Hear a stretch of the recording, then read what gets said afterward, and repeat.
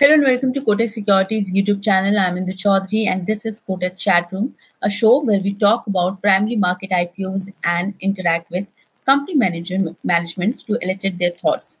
In this special edition, we are going to focus on 5-star business finance IPO. The issue is set to open on November 9th and the top management of 5-star business finance, Mr. Lakshmipathy Deenadayalan, CMD, 5-star business finance, and Mr. Srikanth Gopalakrishnan, the company's CFO, join me to talk more about it. Gentlemen, welcome to Kotak Securities. Thank you. Okay, so I would like to start with Lakshmipathy ji. What is the objective of this IPO? So the objective is we are a 38 years old NBFC, started in 1984. So we have a long history to say, and more particularly in last 20 years, we have been in this niche segment, lending to small businesses or nano businesses, whatever you call, and very successfully having a track record for last 20 years in growth without compromising on quality or profitability. That is one. Second is being a listed entity always increases your visibility to the greater world, and both in domestic also.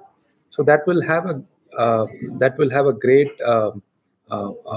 value for our corporate governance, transparency, what we were building for last many years, and eventually that will also bring us get our raw material, which is both debt and equity, at cheaper cost. So keeping all in this thought process, we started our IPO thoughts a few quarters back. Finally, we have now decided, and you can see that our price band ad is out, ROC approval is got. As you rightly said, we open our issue on 9th and we are closing our issue on 11th. Please help us understand the product portfolio of the company and also the details of your company's loan portfolio actually. Yes, we are lending to a small business entity or entrepreneurs that we have been doing it for last 20 years. Obviously, this is also my 20th year in 5-star. So when I joined 5-star, 5-star was lending to two-wheelers and consumer durables. We were not doing that great because of big competition from big banks and bigger NBFCs. So I wanted to move this space from typical vehicle finance space to another space which can create a niche for ourselves. When I was looking around, I saw these customers who were shown in the photo behind me, small shopkeepers and self-employed. These segment of customers were completely ignored by formal finance, which I mean banks and NBFCs in those days. So I thought this is a very good opportunity for me to learn how to create a niche for 5-star. So we started this in 2004 as a pilot project. Today, almost close to 18-20 years, we have been doing very successfully, as I said, growing the assets, one of the fastest growing NBFC. Having said that, we want to be also one of the safest growing NBFC. So our asset quality and profitability speaks for that. See, we lend to close to 30 to 40 profile of customers whom you can name as small kirana guys, single shop owners, eatery guys, self-employed like plumbers, electricians, barbers. So whoever you come across on both the sides of the roads, 5-star is ready to lend them as long as they have a good cash flow and good profits out of the business. And this is a fully secured loan. We don't do unsecured loan to small business units. Majority of our security, close to 95% of the security is the residential property where the customer's family live in, self-occupied residential property, what we call. And balance 5% comes from commercial property or open land. So 100% secured lending business model to cater 22 trillion market opportunity in our country, which is lending to small business units. So that's a small background about 5-star. If you split the AUM as of now, Close to 65% of our AUM consists of business loans. Close to 20% of our AUM consists of housing loans for the same profile of customers, and balance 10 to 15% consists of any personal need. It can be emergency, it can be a marriage, it can be for education. So we cater to business, housing, and personal needs of these profile of customers. So could you please tell us the model or strategies to improve your product offerings post listing?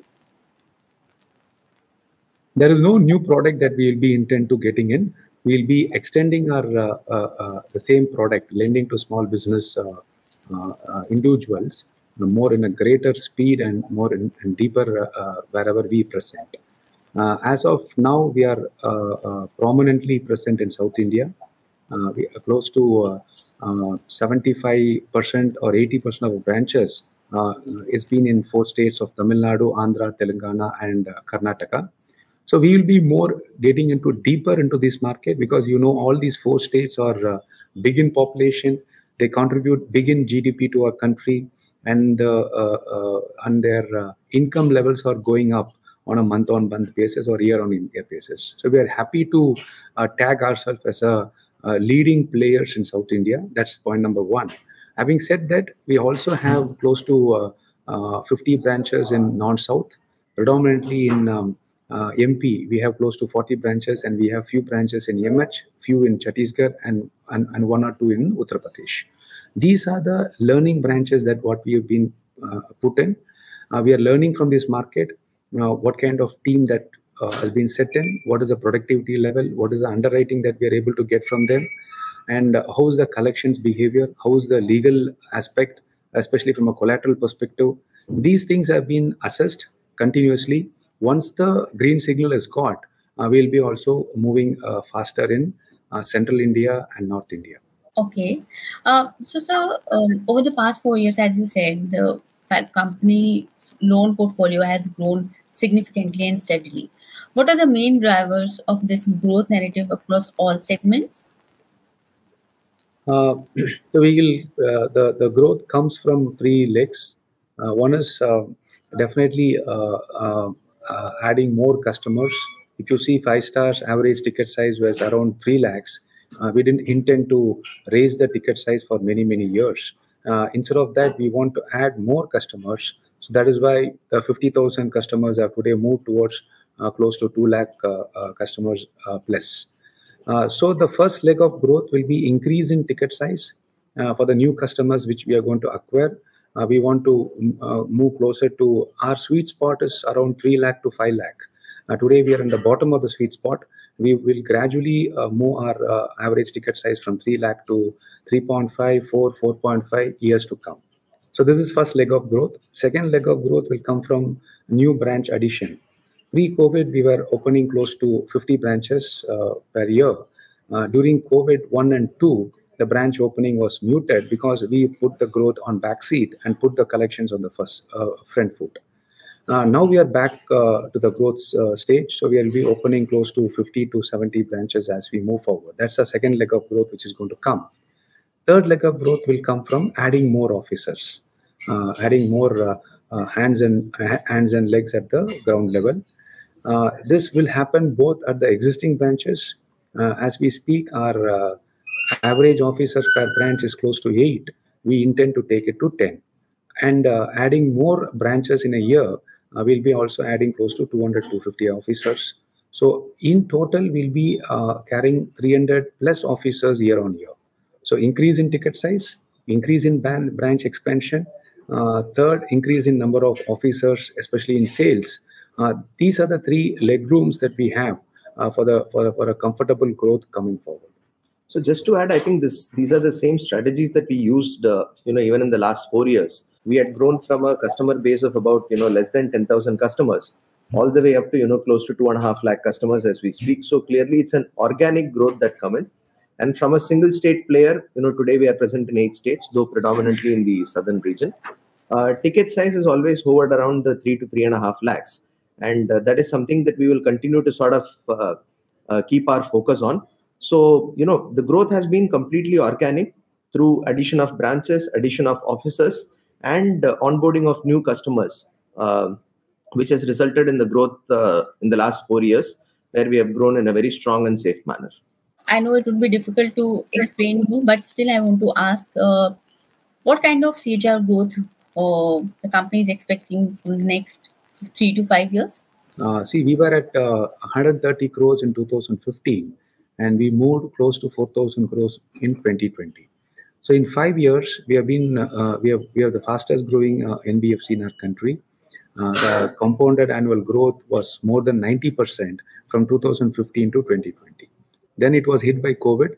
As I said, during COVID periods, we have taken a call to be more stringent in underwriting and put some kind of slowness in growth and focusing more on the asset quality and the collections. So that is why if you see, we came out of COVID with unscratched. Very few NBFCs came out of that. I can share you a data. Our worst asset quality during COVID was 1.68%, which is 90 days plus. So that clearly differentiated us from boys. As we said, the COVID clouds are all settled. Now we are back to our growth phase. So you can take the hints from our past experience and you can calculate it where we will be in next 3 to 4 years. Okay. Sir, I would like to understand, especially in the business sector, digitization is playing a very vital role. So do you believe that your company can benefit from this untapped market and the expansion of data among the rural population? See, our belief, and technology has been a great enabler, great disruptor in whatever manner you want to call it. Our belief is that technology is definitely an important ingredient that we will have to embrace. Just to give you a perspective, till 2017, we were a completely manual player where physical files used to move around between the branches and the approval places. But from 2017 onwards, we decided to digitize. We tied up with this Nucleus software and took up their FinOne Neo platform. And today, from a 5,000 kind of a customer base, we are at 250,000. So today, everything is on cloud. Anybody can access anything from anywhere. So that is the first leg of the journey that we have undertaken. We have used technology to first get the data more universal across the organization. The second is to cut the turnaround time. This used to be, even in the DRHP we have given, this used to be quite high pre-2017, but we were able to bring it down significantly to about 10 to 12 days as we speak. So our belief is, technology is definitely going to enable a lot of process, but can technology completely, do away with the manual intervention? It cannot, because today the profile of customers that we are operating in, there is a lot of qualitative data that we are collecting. So, you don't find too much of transacting bank statements with them, too much of credit histories and all that. So while we do take all of that data, we also use a lot of surrogates in the form of, character assessment. We take what kind of house is the customer living in, what kind of white goods are there in his house, what kind of family is his, is he a drunkard, is he a gambler, are there fights between the people in the house. So all these are data points that we painstakingly collect. And I don't think, technology can provide a great insight into some of these things. Having said that, we are definitely, looking at, embracing technology. One data point that we've given in our DRHP is over the last about 3 to 4 years, we've spent almost 25 crores in augmenting our technology. We are moving to a new LOS platform, Salesforce. We have also hired a chief technology officer, a head of engineering and data sciences, and put up a strong technology team. So we want to make use of technology in the following areas. One is use the APIs that are available out there, not create it from scratch. Use the APIs to see how we can augment our data in the best possible manner. The second point is use this in terms of analytics as well, in terms of predictive analytics, how our customer portfolio behavior would be. We also want to build a risk scoring model as we go along, using some of our data superimposed with the industry data. But at the same time, there will always be a touch and feel to this business. You cannot be like a fintech where without seeing a customer or promise a loan in 24 hours, 48 hours and all that, there will be certain inspections by the credit team that we will want to continue to do manually.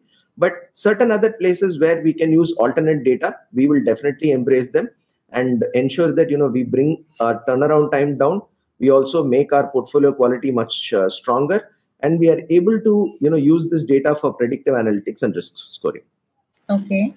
Uh, so my last question is: do you believe that the borrower's ability to pay back their debts may be harmed by the continually high inflation levels, and which could cause an NPA issue for the lenders?